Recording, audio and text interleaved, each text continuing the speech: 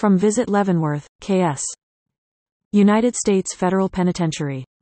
By a special act of Congress, the reservation for the U.S. Penitentiary was deeded by the War Department to the Justice Department in 1897 to build the United States Federal Penitentiary, USP, in Leavenworth, Kansas.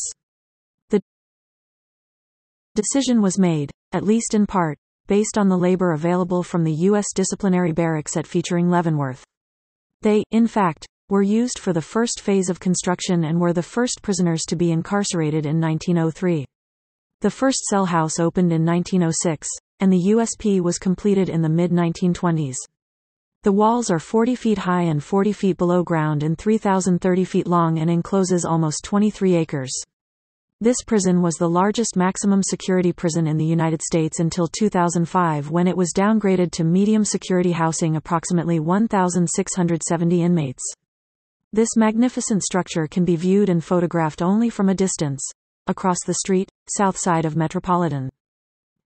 Some of the more famous inmates were Machine Gun Kelly, Anthony, Tony Ducks, Corallo, Tom Pendergast, Carl Panzram, George Moran, John Franzese, Robert Stroud the Birdman of Alcatraz, and James Earl Ray, James Joseph, Whitey, Bulger Jr., Michael Vick, just to name a few.